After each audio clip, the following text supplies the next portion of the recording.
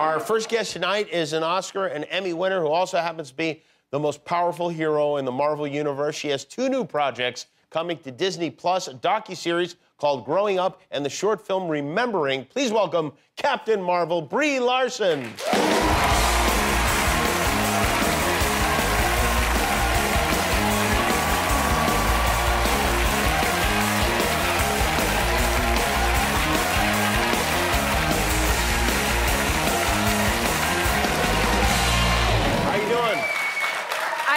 I'm good.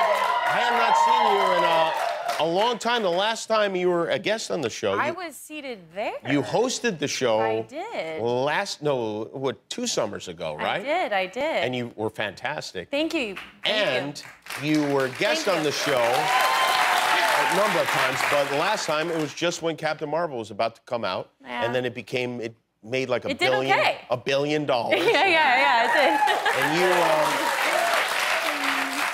And you get like half of that $1 billion, right? 100%, yes. Oh, you get 100% of it. 100% of the proceeds go to me. Yeah, it's the perks. Wouldn't that be great? Yeah, I'm a secret billionaire. I saw that they've got a ride, an Avengers ride, including Captain Marvel at Disneyland It's my dream in come Paris now. true. Is it really your dream come true? Yeah. So as a kid, you're like, I want to be like Mr. Toad in Indiana Jones. Yes.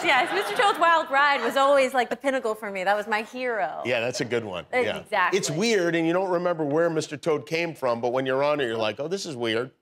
I mean, that story is really wild. It should not be at Disneyland, I don't think. A Mr. Toad story? Yes. Have you been on it recently? I actually did go on it this summer, yeah. Okay, got it. So you know what happens. I won't don't ruin it for anybody who hasn't been on it, but it gets wild. Well, that's You go to hell. Yeah, you go to hell, that's right. It ends with you going to hell, and then the ride's over. That's right. And then you're back at Disneyland. That's right. I had my son on it, and I did have that thought, like, what is going on here? And then it was suddenly over. Yeah. The doors open, and you're out in the bright light, and hell's gone. Yeah. So my ride's not like that, actually. Yours has no devil in it? No, I decided no hell. No, yeah, it's more light fare, just a fast roller coaster, hang out with Captain Marvel, save the world, blah, blah, blah. Did you bring, like, your whole family to this? Yeah, my family came out, my friends came out, because they know that I'm such a Disneyland fan. And so all of them were like, there's no person that this would be like a bigger deal for than me. Is the reason they put your ride at Disneyland Paris because I begged for it? Because your name is Brie? Oh yeah, exactly. That's right. You know what? I actually, when California Adventure opened, we were doing the show, and we work for Disney as well, and they have a block there that's a replica of this block, and they have this theater they do. On the street. And I said, oh, wouldn't it be great if you put our sign that said Jimmy Kimmel Live on the street there at California Adventure? And I feel like they said no. Yeah, they did say no. Yeah, they said, seen that there. I think they said no way is really how they positioned it. Never, ever, maybe. And yet you got a big green light there. I did. I had to do a bit of a tap dance, but I did. I got it done. It's a true dream come true for me. It would be fun to throw up on your own ride. That would be a thrill. Would it? Not so sure about that, but No. Can I ask you a question? Were you like a workout nut before Captain Marvel? No. Did that get you into it? Yes. And now you're still into it? Out of fear. Out of fear of what? Pure fear. Failure. Oh. Failure. I thought that I was supposed to do my own stunts. They casted me and I was like, they low-key don't understand that I'm an introvert with asthma. They made a mistake. Right, yeah. I gotta figure this out real quick. So I started training and I learned that I was actually much stronger than I realized and that my allergies were what was causing my asthma. So I just take allergy medicine and I could lift heavy weights and it really transformed my life. And Captain Marvel changed me as a person way more than I realized. Oh, wow. And you stuck with it. And you stuck with it. Yeah, I've stuck with it. And now you're doing what appear to me to be dangerous things. For instance, this is a that is the Grand Teton. That is. Up in Wyoming there. Mm-hmm. And you're on top of it. I am. The very tippy top. I was told that only about 1% of people who climb the Tetons go there because why would you do that? And why would you do that? Well, when Jimmy Chin, who is an incredible person, alpinist, tells you to go and says, it's fine, it's safe, you go like, oh yeah, sure, I'll do it. And my mom was like, seems like maybe you're gonna die. And I was like, nah, Jimmy's not gonna kill me. That would like suck for his life, you know? And then while I was doing I would say that maybe Jimmy doesn't care that much about his life, seeing as how he's chosen this as his job. How he lives his life? Yeah. Yeah, but it's more like to live with that would be hard, I think. So I did it. I trained. We were on like a pretty regimented schedule, and I did it. It was absolutely remarkable. Changed my life. But every step of the way, I was like, yeah, I'm probably gonna die. Here you are at the top of the mountain. We have another. There we are, yeah. Who with my took this trainer. photo? Oh, well, we had a whole team. Okay. Where was the team? They're taking the photo. There's footage of it. I did a video. It's on my YouTube channel to kind of like document it to prove that yes, it did in fact happen. And that's my trainer Jason. That's with us. He was part of what spurned this whole adventure. And that top is quite dangerous because you're not really attached to anything. As you can see, the ropes are sort of just laying there.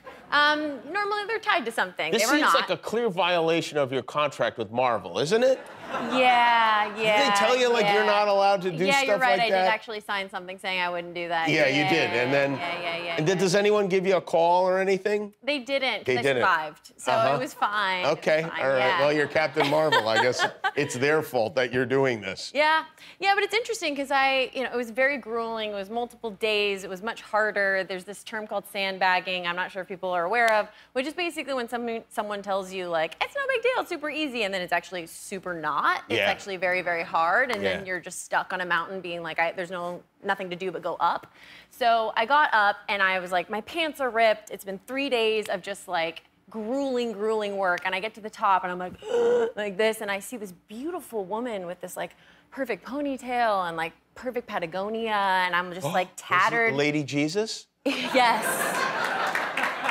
And I was like, what is going on? I was like, why was this so hard for me? And I turned to one of my teammates and was like, how is she like this? And they're like, well, there's an easier route that you just like, takes like an hour to get to the top. I was like, why did I just climb for 3 days?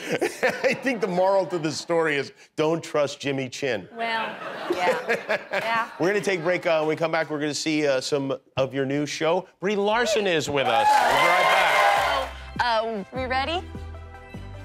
Okay, great. So, before we begin, you're all here today because of your unique backgrounds, and you all have a growing up story to tell.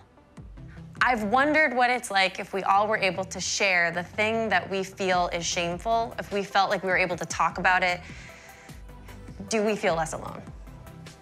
And so we're just gonna see if that's the case and how we can relate to each other today.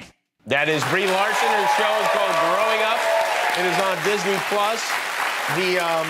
Did those kids know that that was going to be the subject when they came in? Yes, they were yes, Okay, they did. Yes, they weren't surprised at all. It was a long process of meeting various young people, talking them through, and making sure that they were ready to tell their story. So each episode follows each one of them as they talk about the highs and lows of high school, the thing that they feel the most ashamed of, and then the thing that they're the most proud of. Right, yeah. And did you share your thing that you were most ashamed of and most proud of with them? Oh, of course. To get them going? Oh, yeah, of course. You can't not. I mean, that's the thing about when you're in a room with those people is you can't help but connect in a certain way, and you start to reveal things about one another, and that's what is so beautiful about life, I think. I mean, I get to do that all the time with acting and with my job. It's such a great thing. I get to make eye contact and connect with people, and it was wonderful to get to be there while these young people connected together and learned from one another. At the end of it, did they feel better, like that they told people this secret they had? You want me to spoil the end of the show?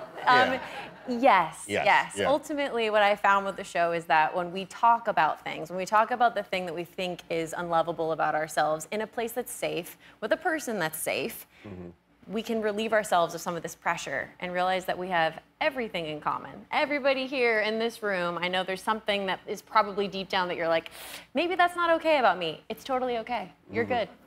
I